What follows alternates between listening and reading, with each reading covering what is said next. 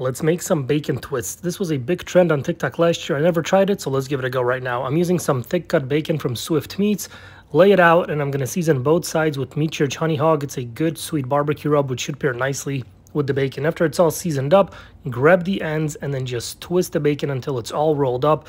If you see that it's unrolling, just put in a couple toothpicks in the ends and it should hold up just fine. I put these on a small wire rack, and then this whole thing went on a big green egg indirect at 350 degrees for about 30 minutes or so until it was looking just like that.